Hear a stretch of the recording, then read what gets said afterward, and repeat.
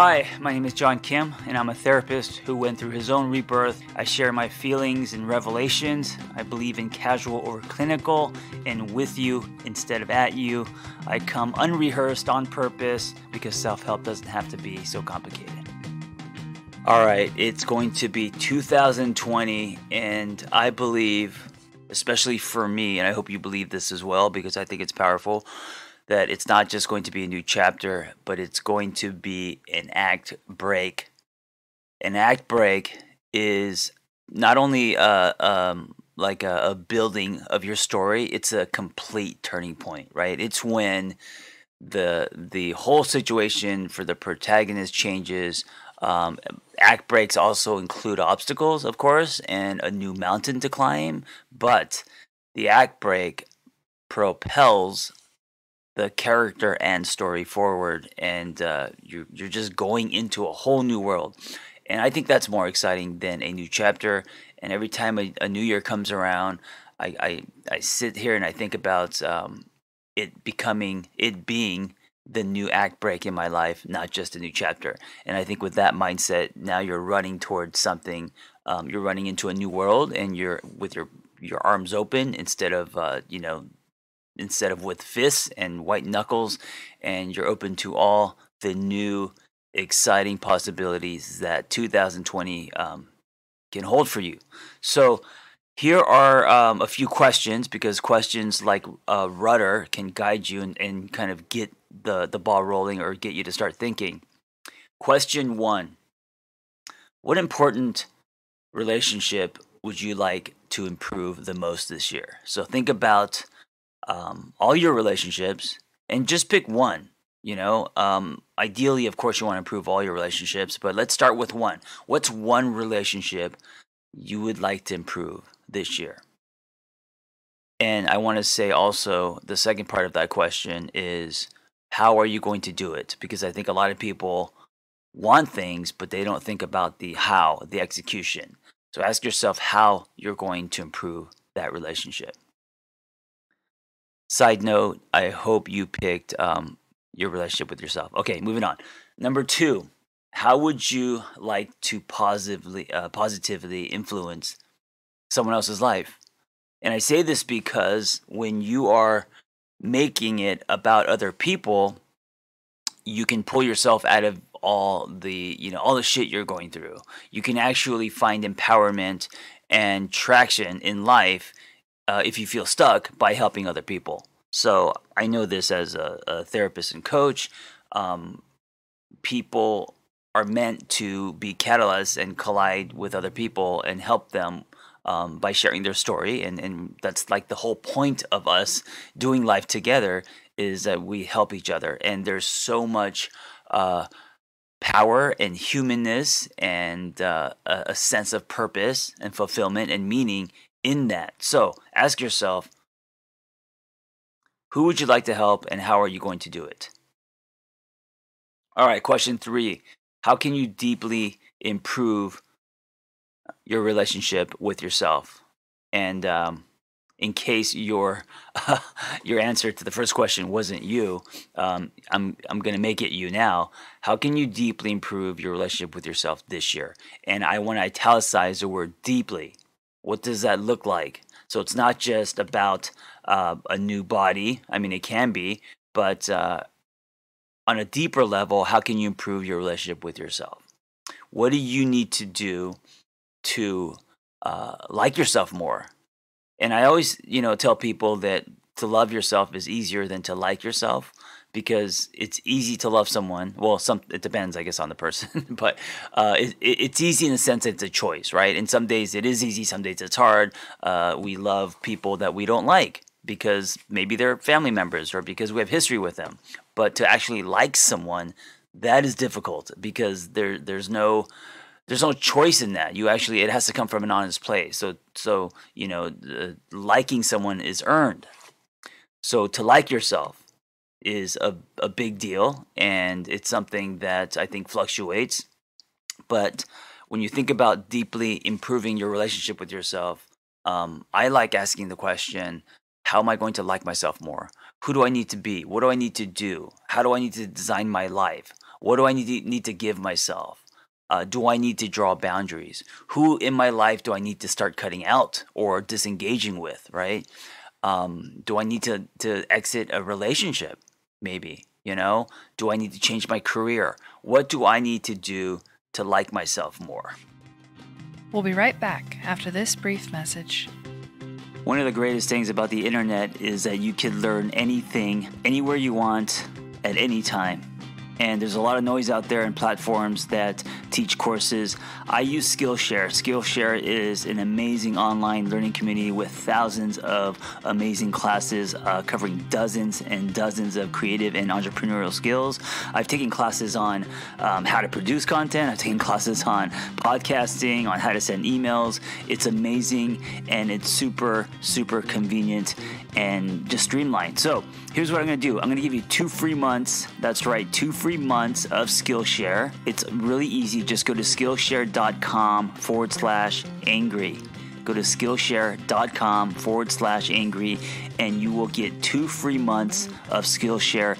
There are thousands and thousands of classes on any topic. Go do it right now, and you can start learning to be a better person. Next question. Who or what, other than yourself, are you most committed to loving and serving? And serving doesn't mean submissive, right? Serving doesn't mean losing yourself, sacrificing yourself. Serving is a gift. We are all here to serve in some way, and serving empowers us, right? Serving actually gives us a cape.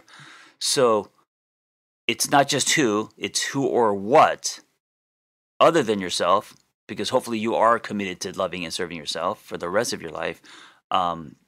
Are you going to love and serve in 2020? So because there's a what, it could be a thing. It could be your company. It could be a movement. It could be the flag that you're waving. It could be a craft. It could be like, what, I want to serve and I want to commit to my writing because it's something that I haven't done in decades, or I want to commit and serve to my, my fitness, my long motorcycle rides, my inhaling of donuts. Okay, I'm kidding. But what, if not a person, do you want to commit to and serve? All right, question 5. This one's really simple. Who are 3 people in your life you want to spend more time with? This is important because we are tribal creatures, and I'm telling you that there is power in being social with your tribe, your community. I really believe today at 46, sitting in my bedroom talking into this $9 microphone by myself, that you're meant to do life with other people. So, growing up as a kid, I was always outside and always getting into trouble and always doing things with my crew. So whether it was a breakdancing crew or BMX bikes or my skating crew, there was always a crew involved. And that got me through a childhood where my parents were always gone. That got me through a lot of dark times because I would have, if I didn't have that crew, I would be isolating, right?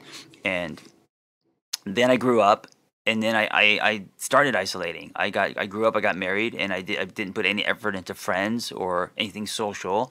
I thought success meant to just put your head down and grind, and I felt that, and it makes you feel invisible and lonely. And then after my my divorce and rebirth, I found friends through fitness, through community, online communities, the Callus Intensive that Noel and I created, and that's now called Journey Coaching. I found friends offline. I found friends online, and because of this, I realized that like life actually goes from black and white to in color. Like, so just last night I went out and spent some time with a friend that I haven't seen in a long time, and I remember coming home feeling just alive and just feeling full, And it's so easy because when life happens, especially if you're raising a family, if you have kids, it's really easy to lose track of friends and not give yourself social time. And it's just not going to fall in your lap. You have to give yourself that. So sorry to be long-winded, but it's something that I'm passionate about. I think it's really important. So for 2020, who are 3 people you would like to spend more time with? All right, number 6, if your relationships were ideal, what's one thing that would be different about you?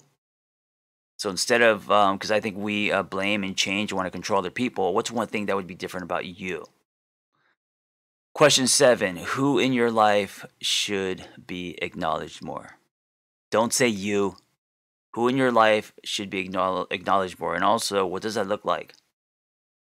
Maybe it's someone that brings you the most resistance, and you're not doing it in an inauthentic way. So actually pick someone that you really mean, that you really want to acknowledge more. Maybe it's your mom. Maybe it's someone that you feel like you haven't acknowledged in a long time, and you realize how much they mean to you, or how much they've done for you, right? Number 8, in what ways are you willing to communicate better with others? Now, this is huge because communication is everything. And if you want a better relationship with not only yourself, but with other people, it all kind of starts here. A lot of clients see me because they struggle with communication, and I see how that directly impacts a relationship. So, in what ways are you willing to communicate better with others? Number 9, how would others benefit from you taking better care of yourself? So, not making it about you, how would others benefit from you taking better care of yourself?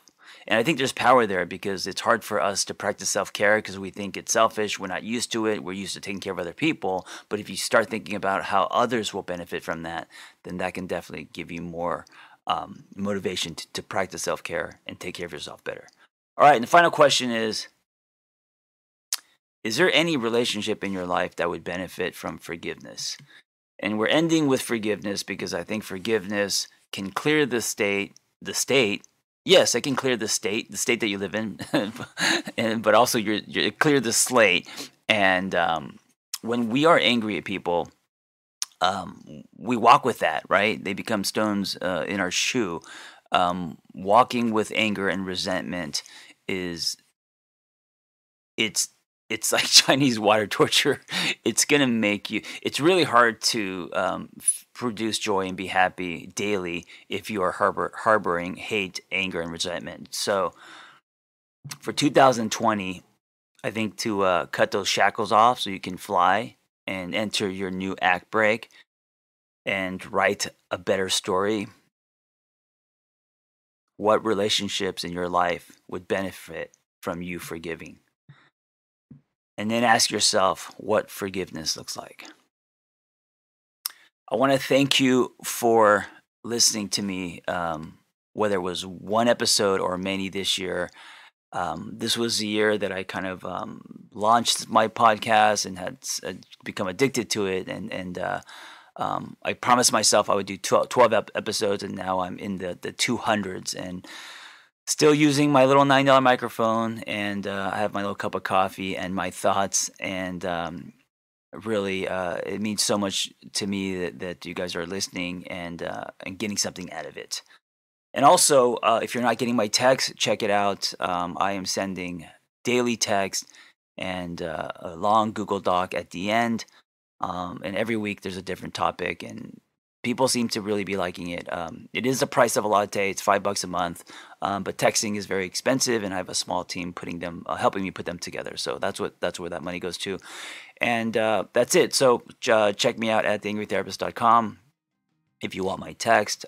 If not, I hope you have an amazing mindset that's gonna turn 2020 into a life that you have never imagined.